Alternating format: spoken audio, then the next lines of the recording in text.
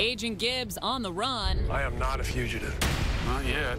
And under indictment. Let us help you. It's not your job. Please welcome Mark Harmon. How are you? How are you?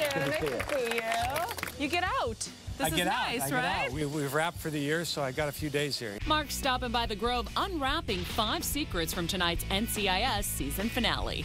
I've got documents ready to indict Gibbs. It's got all those elements of a season ender that people think, but none of what they think. Gibbs and his team are being investigated for things they've done over the last 10 years. And have John Jackson coming back, Colin Hanks is coming back. Pulling out the big guns, I see. What was he like? He was great, and he's going to be back next year as well. But rumors buzzing all over the place. Cody DePablo might not be back next season. Is that up in the air? Well, I hear contract's up, and now it's about a new contract. What about all the stuff in Gibbs' house? Even bigger question, what about that thing in Gibbs' basement? Gibbs has been building something all year. That'll be revealed what that is. No, I told you to stay out of it. Well, be sure to watch Mark in the season finale of NCIS tonight on CBS. Well, here in New York City, big announcement